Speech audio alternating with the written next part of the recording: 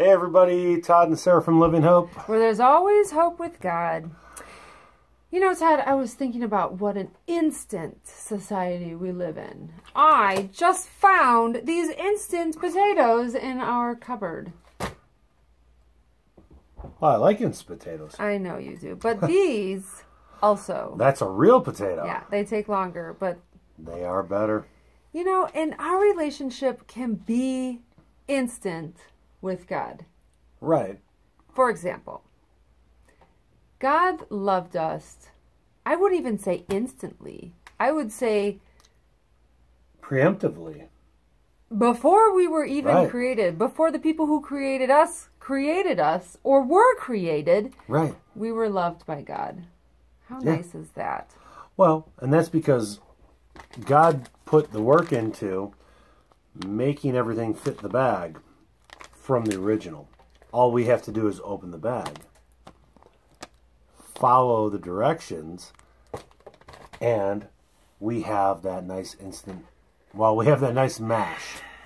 But not everything in life is instant. No. For example, we don't always get instant healing when we pray for it. We don't always get instant restoration of relationships when we pray for that.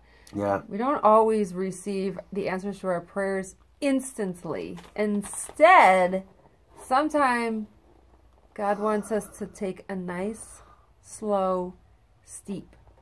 Right. Right. In Him. Right. And that, you know, and that fits His principles too, because sometimes instant things, they don't work out all that great.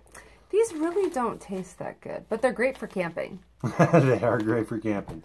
But at the same time, you know, when we follow God's principles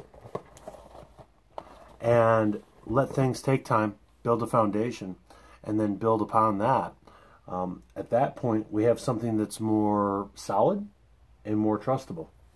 Amen to that. And, you know, when Mom made mashed potatoes...